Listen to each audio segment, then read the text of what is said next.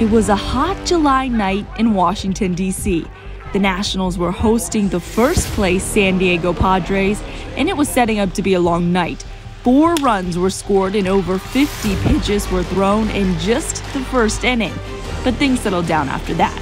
After the Padres tied it up at 5 in the 8th, Matt Capps and the Nats were able to hold them scoreless in the 9th. That sent the Nationals' best chance of winning it at 9 to the plate. He already hit a home run earlier in the game, and Mr. Walkoff does it again. 0-1 to Zimmerman. Into center field. Get up! Did he get it? Yes, he did! This game is over! It's another walk-off for the Nationals. Tony Gwynn Jr. hanging off of the center field wall, but he just couldn't get to that one.